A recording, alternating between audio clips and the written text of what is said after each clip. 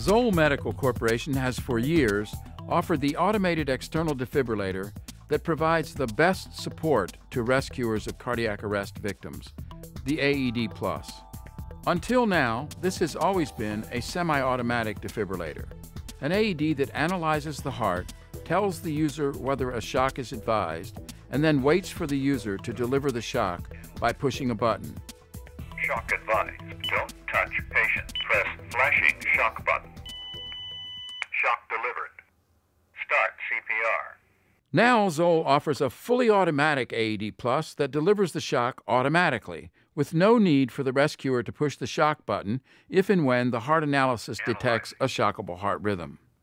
Don't touch patient. Shock will be delivered in 3, 2, 1. Shock delivered. Start CPR. This Aed Plus looks much like the semi-automatic model that Zoll has been selling for years, and that's because it, too, provides the best support for rescuers of cardiac arrest victims. Push harder. It provides real CPR help. Good compression. It has the lowest total cost of ownership once it's been installed because pads and batteries last 5 years. It has an ingress protection rating of IP55 for protection against dust and water. And it's powered by 10 lithium 123A batteries readily available at most retail outlets where cameras are sold. It uses the same CPR D-pads for fast and accurate electrode placement. And these pads are equipped with the same package of rescue accessories. The lid's also the same and can be used for passive airway support. The same graphic icons recall the rescuer's training and show them what to do, along with the same display screen and voice prompts. Push harder.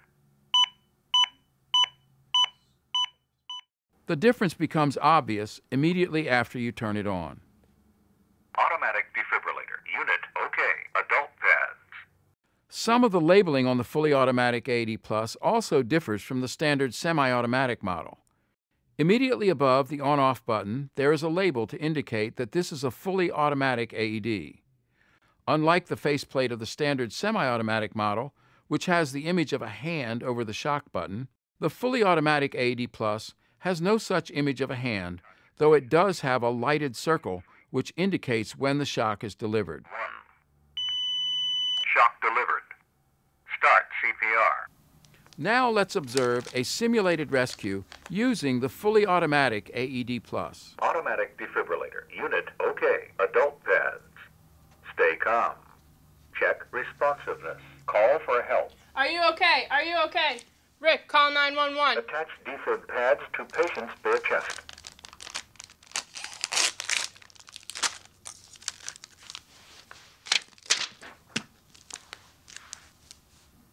Don't touch patient. Analyzing. Stay clear. Don't touch patient. Shock will be delivered in 3, 2, 1. Shock delivered. Start CPR. Observe next that when no shock is advised, the fully automatic Aed Plus does exactly what the standard semi-automatic model would do. Don't touch patient. Analyzing. Stay clear. Don't touch patient. Analyzing. No shock advised. Start CPR. Because the fully automatic Aed Plus is also equipped with real CPR help, Push harder. it provides the same best support for rescuers provided by the standard semi-automatic model. Good compressions. So now that you've seen the fully automatic Aed Plus in action, you may wonder which model, the semi-automatic or the fully automatic, is the best. That is completely a matter of preference. Studies have found that fully automatic and semi-automatic AEDs are equally safe. One European study found that some rescuers make fewer errors in simulations using a fully automatic AED. No matter which you decide meets your needs, you can rest assured that both provide the best support in a rescue and deliver the clinical efficacy and superior technology expected of a Zoll defibrillator.